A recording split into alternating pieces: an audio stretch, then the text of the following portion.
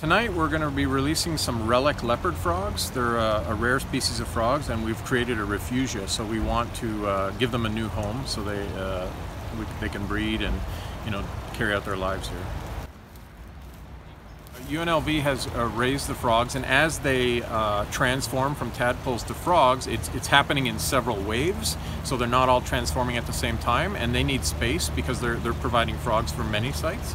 So the idea is that as they have a batch ready, we're bringing them to the site and releasing them. So there'll be another batch once they have transformed from tadpoles to froglets.